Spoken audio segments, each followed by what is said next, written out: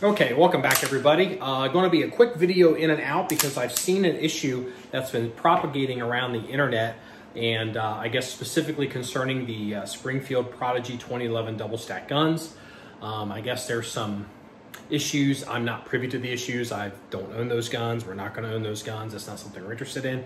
But I have noticed there are a lot of you, even some 1911 people, supposedly, who don't know how to clear a jammed gun. So, especially if you're at a public range where you have rules or limitations on where you can turn and what you can do. So, in particular, what's happening is, I guess people are experiencing a situation where their gun is, maybe this, you know what, I'm not going to say what it is, because I'm...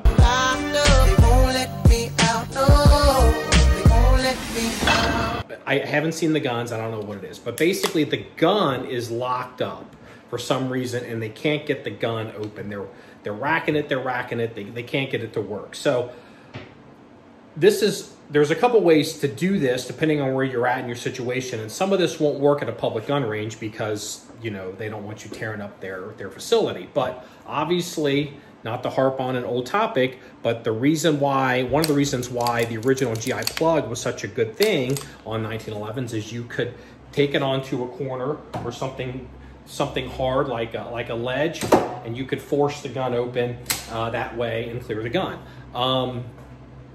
The other way is if you have the GI sight, this works on GI guns, or if you have a suppressor height sight, because I've noticed some of these people, they don't have regular sights on their guns, but they got suppressor height sights. And so again, guys are like, I can't get this gun to get unlocked, and there's suppressor height sights, and it's like, dude, just use the suppressor sights. Same thing, you could rack it on a table, on a bench. You could even, depending on your situation, you know, maybe turn it down range, and maybe the range masters wouldn't see it. You could rack it off your belt, okay?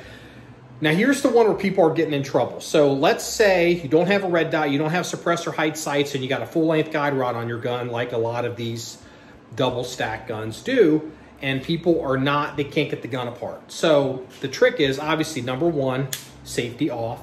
Number two, I suggest, pro tip, I suggest on an actual interior gun range or public gun range, take the magazine out of the gun. If you were in like a self-defense situation, I wouldn't necessarily take the magazine out of the gun, but strip the mag out of the gun in case you drop the gun. So what you do is you wrap your hand over the top of the gun and you try to get it. I actually like to run my thumb on the slide, and you need to try to hold as much of the slide as you can, not the frame.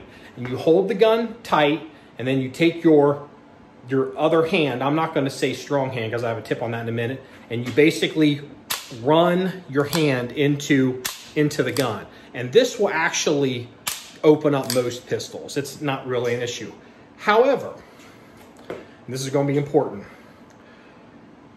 there's a chance if you don't hold it tight enough with your support hand that you will send that gun flying down range or onto the floor. If you're at a public gun range and there's people shooting next to you and your gun bounces away, you're not gonna be able to go down there and get it, and you're gonna get the side eye from your range safety officers. So if you are a right-handed shooter and you're strong with your right hand, it might benefit you to hold the gun with your strong hand and hit it with your weak hand, because the most important thing is, especially in a public setting, is you wanna hold that gun as tight as you can. So hopefully this will help some of you folks that are having some issues learning on how to open up a handgun on extremists. And if you want to see any more stories or pictures or links or nothing on the Springfield Prodigy,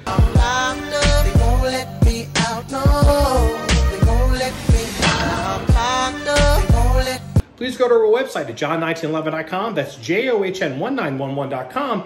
Remember, it's all about shooting guns and clearing your malfunctions. Everybody, have a good day.